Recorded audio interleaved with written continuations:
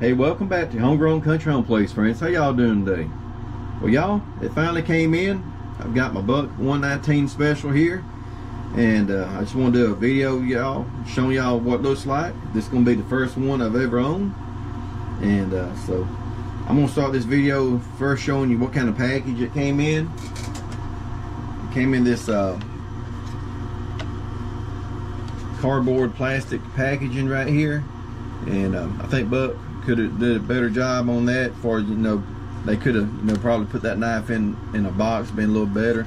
I don't like this type packaging. It looks a little cheap, and you got to cut it out, and you can always there's a chance you could cut your knife to handle on it, but that's just a little thing right there that bothers me a little bit right off first getting this knife. It's a little aggravating, to be honest with you, trying to get it out, but we got it out all right, so everything's good with that, I guess, now. But this knife right here, this has been around a long time, this particular design. I believe what I read, around the early 40s they actually came out with this knife, and I didn't read a lot of history on it and stuff. I'm sure it might have even been designed for the military or something. I'm not 100% sure, but it was in the 40s, so that could have been part of it. But the sheath right here, it's got this leather sheath, and this particular sheath is made in Mexico. When I took it, let me just show you right here. On the inside here, it's got like a plastic insert, and it says where it's made. I wasn't sure it's gonna be China or where it's gonna be made, but this particular one is showing it's made in Mexico. But here's the sheath right here for it. And here's the knife, y'all. It's got this nice beefy, I believe they call it phenolic handle on it. I'm sure it's gonna be some tough material. It's gonna have this aluminum butt on it, and the aluminum guard right here. You can see right here, it's made in USA.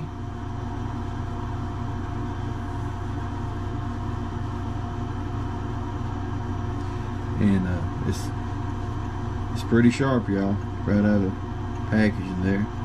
So it's always good to get a sharp knife ready to use. Let me see here.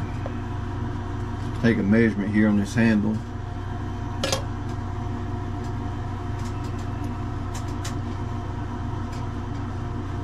So the handle is going to be probably about 4 1/4 inches, something like that.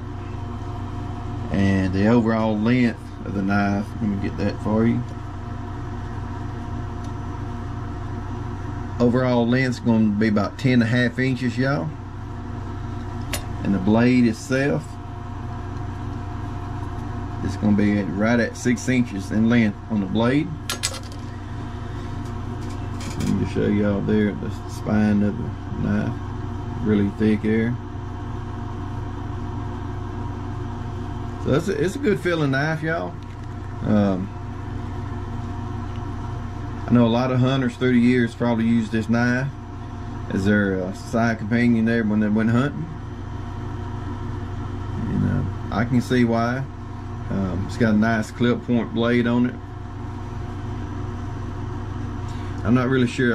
I'm assuming I don't know what they call that. Maybe a blood groove. I'm not really sure what they call that, but that's it's got like a groove machined in each side of your blade.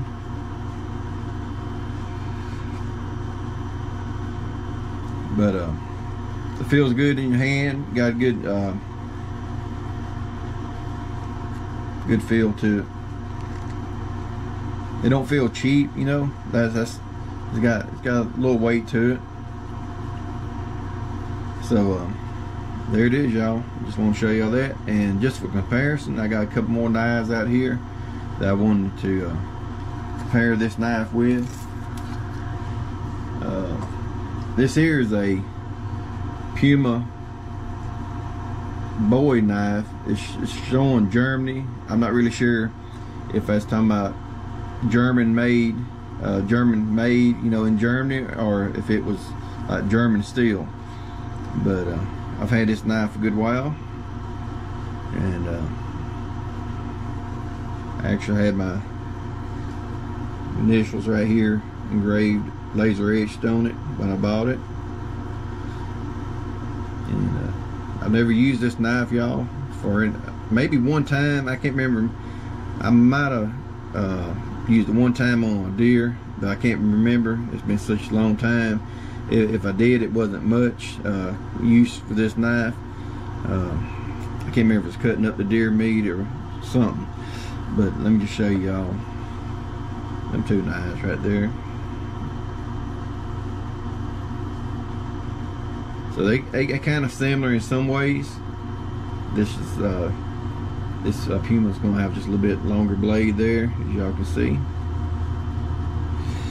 But here's a Knives of Alaska camp knife. This is my main hunt knife. A lot of times I use every year. I've had this a good while, and I like this knife right here.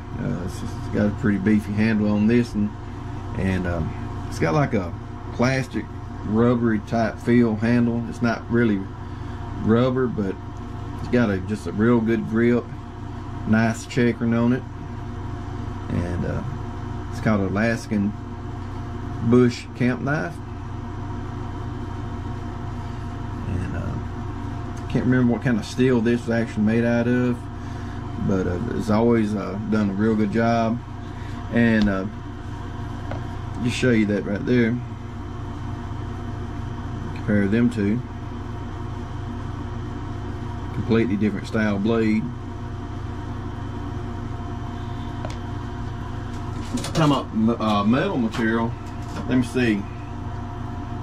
So this new Buck 119 here is showing it's got a 420 high carbon stainless steel blade on it. So that's what this blade is, 420 high carbon stainless steel. Then let me just show you this little Western L66 knife. Y'all have probably seen some of these knives before, but I was just kind of showing you a comparison between the Buck 119 and some different knives. You can see that there, that's going to be a little bit shorter blade. Got an up, you know, both of them kind of got an up sweep on the clip point right there. So that's a nice little hunting knife right there. But I believe I'm gonna like this knife right here. Got to make Duke a sheath for his Buck 119, and I'll be working on that tomorrow. And I'll bring y'all along, show y'all what that looks like when I get finished with it there.